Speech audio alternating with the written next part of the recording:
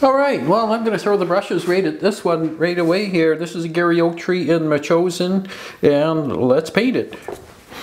Now, I mixed up a bunch of the colors ahead of time, and I got a lot of brushes, so I decided I would load up the brushes and see how quickly we can get this done, like almost like we're late for someone's birthday party and we need a present. So we're going to make a present here. Let's go. Alright, so we need some blue in here. I'm going to turn this a little bit here. I wet the sky, didn't bother drying it because we're late for this birthday party. And a little darker into here. We'll see what that does. Hopefully we won't ruin this whole thing, but it'll probably look really amazing by the time we're done. And this Gary Oak tree is quite dark in the background, so I'm going to let this do its thing here. And if you want, just put some different colors into here. I got this cat orange mixed up. I'll throw some of that into there, just lightly touching the brush into the painting here. And we'll take that across in there. And into this grasses, what the heck, we'll get in there like that. And we got some nice bright clouds going into here. I'm going to throw some of this cat orange into here, just get some definition to our clouds here. Got some nice blues going on here. I'm going to throw some more blues in here, some more, make it nice and vibrant. No sense in being boring. There we go. That's going in nice there. So I'm going to straighten that out here. Hopefully I got this at the right spot here. Let me just check for 1 second in the camera. Yeah, you guys can see this, so let's go. We got some paper towel here. So we've got already got some cloud there just because I didn't put any pigment there, so I don't have to mess with that too much. But there's some kind of in the photo, there's some cloud just moving into this blue area into here. That's pretty dark and dramatic in there, so I like that. So let's go into here. I'm going to leave that in there. So that's about it there. Wipe that up, let that come down, just like that. Alright, so what do we got next here? I got some nice greens mixed up here. So let's make our horizon line. I'm just going to come right across here. I'm not going to worry about this old Gary Oak too much, and just bring that right down just like that. Okay, so we're done there. So we got some Quinacridone Gold mixed up here on this brush, so I'm going to throw that into there, a little bit into here. Let's throw some splatters into there.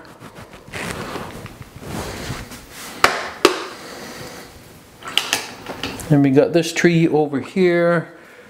So I'm just going to pick up just a hint of this. This is going to crawl everywhere, so I'm just going to put some in the middle here, and I'll just see how far it goes. This is Baohong 140 pound rough. No, it's not rough. It's medium grain paper, which they call their fine grain, which is actually kind of medium. So it's kind of early spring here, where the leaves are just starting to emerge. So I'm just going to give it a little bit of a glow here. This greenery, a little green gold into here. Just a hint of this green stuff starting here. And this tree here is just starting to bloom too. So I'm going to throw in some of these leaves that are just emerging out of this tree here. And it's a little bit early here, but it's actually looking pretty good. So we're just going to continue doing what we're doing here with these greens. Looking good. I'm not going to worry about the tree trunk yet. I'm just going to give it the hints of these green leaves just emerging out of here. I got some undersea green just to get these going here. This is pretty wet, so everything, watercolor looks great when you're mixing on paper all the time. So this is what it's going to do here, and we're going to give it some individual leaves. There, I'm just going to pick that up out of the sky a little bit there. You can always throw in some seagulls. It is Machosen, so it's this pasture field is bordering the ocean, and there's lots of seagulls around, so like that there. All right, now we got some, let's go a little darker here, see what we got on our brush. I got this one loaded up with some, I think it's a raw umber and some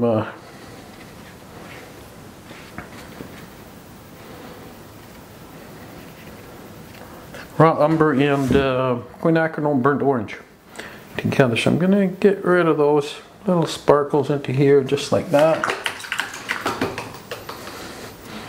And you're going to want to maybe throw in a little bit more dark into here. Some more dark sparkles or dark leaves coming out here. There we go, just like that. Yeah, this is looking good there. This is really wet still here down in this area, so I'm not going to do anything to that. I am going to put in just a nice stroke right across there, just like that. And maybe another one just to tie it in right here, just like that. And it's a little bit thick, so I'm going to go ahead and blend that a little bit. Just like that. And I don't use white much, but white creates a lot of texture and things. You see how this is painting itself? It's kind of coming down already to make these grasses. But I'm going to splatter a little of this white in here, and you'll see what it does when it dries.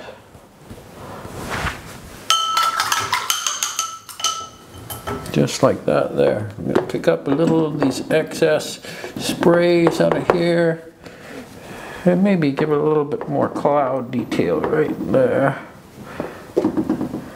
Just like that. Alright, so we got our dramatic sky, we got the fields, this bloom, and it's just painting itself down here. I've got my palette knife and it's early, but I'm going to put in just a few of these little details into here just for interest, and get the darks to overlap this green a little bit. It's a little bit too early, so I'm waiting here. I'm going to splash water, just clean water on this, but it's still really wet. I'm looking at sideways here, and I can see that I've still got a lot of sheen going on there, and so I can start on the tree trunk, but it's too wet. So I'm going to let this dry just for a minute here, and we'll get going on it some more. Okay, so this is dry enough here where I can get in with my just clean water. It's actually dirty water, but I'm just going to splash some into here. And we're going to watch that do its thing. And you see how it separates the pigment on paper there and just runs down. That's great. I'm going to get some purple something. I forget the name of that color. Cabazole Violet is one of them, but then I got another one in that same pan, or in the same well, so that's kind of both of them mixed together.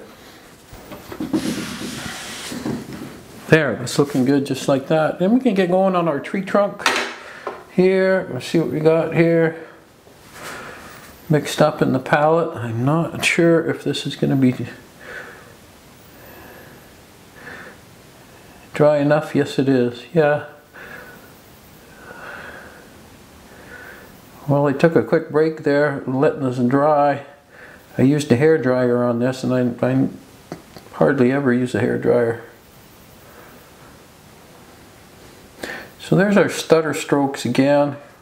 Stutter stroke that I've used in the other tutorial when you're doing tree limbs. It always looks good when you start and stop, as they always grow in every direction. I should have dried this more, but I guess if you're late to the party, you just got to paint and fix it as you go.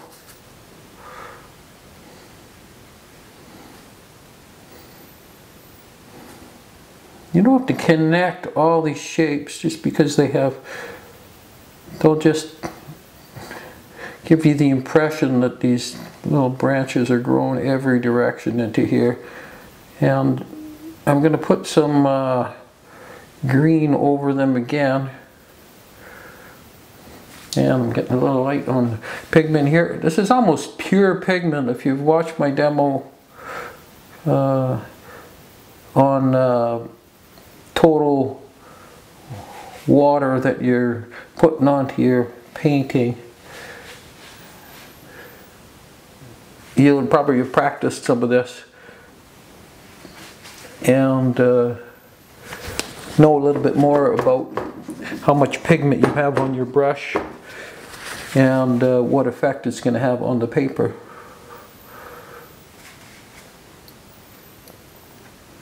Looking pretty good there. I'm kind of doing a really quick little stutter stroke here, starting and stopping as I go. And I'm putting these branches in every direction, and I'm going to let my paper towel pick up where I don't want the branches. Or just create some space between them, because you never see the whole branch if there's greenery starting to come out here. So this is blooming quite nicely here, or blooming, it's developing, I guess, mixing on the paper quite nicely. I'm going to clean that up a little bit there, just to make it look a little bit more normal. And like that, and I'm going to come in here and just make that branch come out here a little bit. And the branches below need to be bigger than the branches above, because it doesn't make any sense to have a great big branch above when it's not being supported by much of anything. But the trees do grow that way a little bit if you really look at them. But I just want to make this a little more believable. You can look for that. And that's a big branch here, so I'm going to increase the size of this one, coming up into here like that, and maybe even more kind of down here like that there. I've got some orange here, so I'm just going to put some interesting colors here.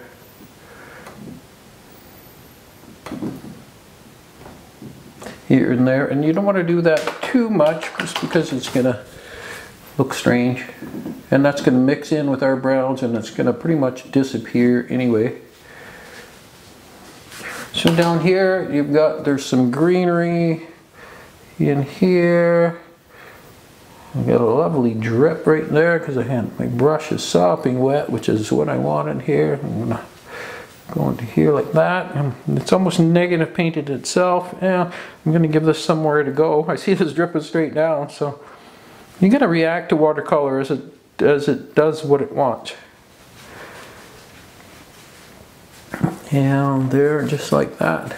And I've got a little bit too much pigment here, so I've dried my brush on the paper towel. I'm just going to pick these little pools of greens up. And I'm going to get some thicker undersea green on my brush here, and drop it in below here, just to make sure we get a shadow. This is so thick, I'm having trouble releasing it onto the paper here. And just like that there. So then, now that I got that going on, I'm going to get some more undersea green, and I'm going to extremely carefully put these leaves in here.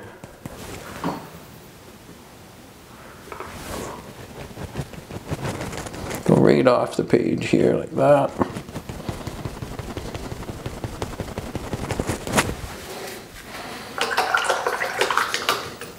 And that's exactly what it looks like there. So I've got in this actual tree, there's some branches that are headed down towards the ground here, and they go every direction. Kind of like that, so I'm going to help it do that. A little bit more here. And the reason there's greenery is here is because the farmer can't get underneath the tree to cut the hay underneath there. So I'm going to add a little bit more to that. And this needs some more coming down here like that.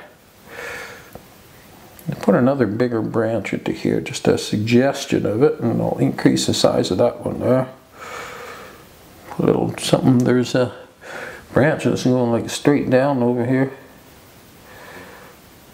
Some things you paint become unbelievable, so you don't want to I'm overdoing that, I can tell. And then come down here.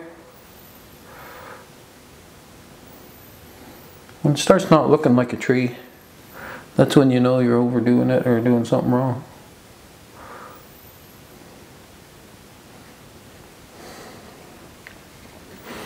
Kind of like that. And my plan here was to use a spray bottle, which I have right here, but this is still pretty wet. Let's just spray that a little bit and just increase our texture here, and that's what it's going to do.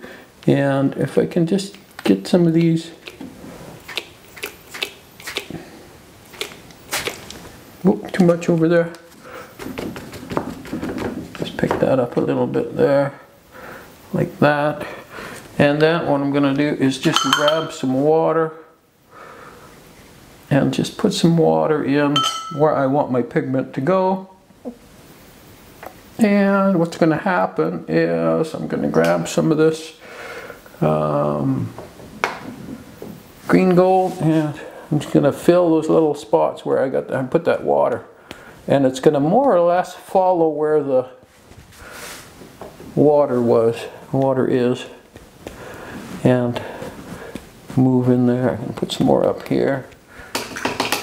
And I got some Hansa yellow light, and I'm going to see if I can brighten up some of these spots into here, and that'll give you a nice contrast on the background there, like that. Now I want this foreground darker than it is, so I'm just going to drop in some purple shadows into here, just like that. And I want to run this down this way here, but I want it lighter, so I've just got clean water and just fade out this way so your eye comes back over here. And I've let this dark here and the darker down here, so let's frame this nicely. And you got some nice bright light here. Got some green gold. You can see this paper is really wet, so that means I've got to go with almost straight pigment into the painting here if I want it to show up as anything.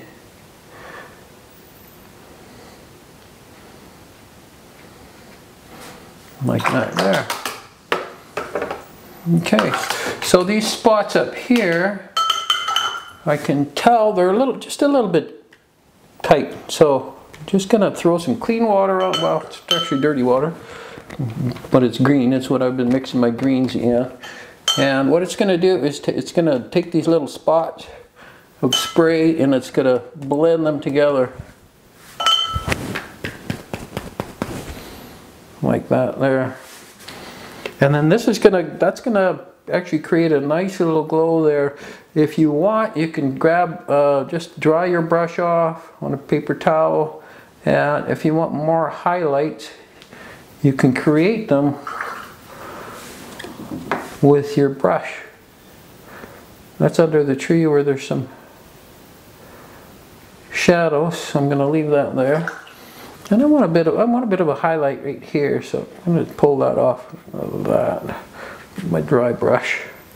And I want another one right here, like where you're seeing through the leaves in the trees to behind the trees. So I'm picking up pigment there now. And you can do that. You can do it with a paper towel too, and paper towel is just a little quicker and easier really than using the brush. And you can see this little river of pigment coming down here, and that's what I wanted. It really gives you some interesting effect. And I'm going to clean up this tree just with some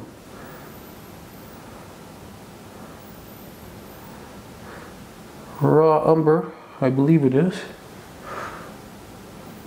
Go under here. This is almost pure pigment because I know my tree is really wet here.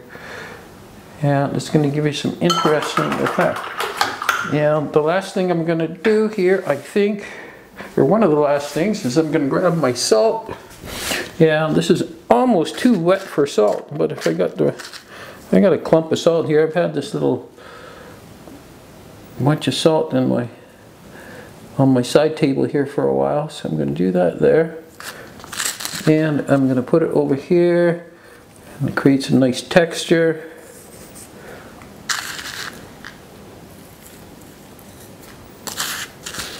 Especially in the darks, you know, but you don't want to put it everywhere. That's going to create some nice tree texture right there. You can tell, looking good. And I can throw some into the higher parts of the tree here, just for the heck of it. It's getting a little too dry for that up there. And then I can see that the lower part here is getting just about the right dryness for pulling some detail. No, you see how it's closing up here? That means it's not quite dry enough. So if I wait or just try start in a different area here, you can just give it the impression of these grasses coming up.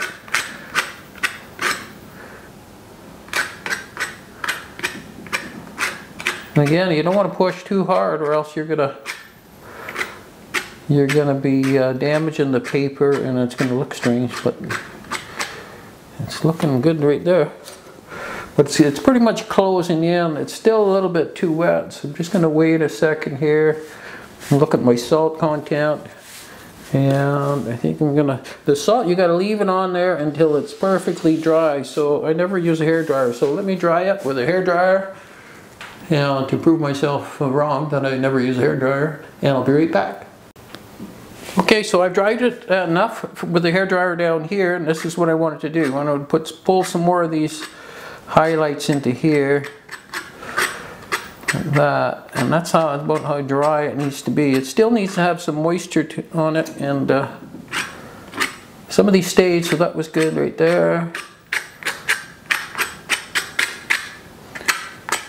And I'll let these kind of blend in like that. I think that's looking pretty good right there. So I'm gonna just leave it like that. And with salt, you really should let it dry naturally, and then let this, you know, let the pigment dissipate the pigment, and just do its kind of salt effect. But I'm gonna go ahead and dry it, and I'll be right back, and I'll scrape the salt off, and we'll see what it looks like. Alright, so I've scraped the salt off of this painting. You can see the highlights remained in here. I dried it with a hairdryer, and like I said, it's always better to leave it overnight and dry naturally so that the salt can have its normal effect. But we're in a hurry, so that's what we did. So I've got a little gouache here, and it's white. It's made by M. Graham and Company. And I've used this stuff for a long time, just to bring out, if you want, some little highlights here and there. And actually, this gouache, it dissolves kind of like watercolor too, so it works great for doing, you know, if you're painting a little cabin or something, you've got some smoke coming out of the cabin, and you wet the paper beforehand. It really works well for that too. Which I was coming home, and there's a house on an island on a lake just north of here, and it was burning. They were burning some leaves or whatever, their cuttings. And I stopped and took a bunch of pictures of it, and because it was so neat, and I want to show, because I want to do a tutorial on that smoke and creating that smoke out of chimneys kind of thing. So even though it wasn't coming out of their chimney, it gave me the good idea to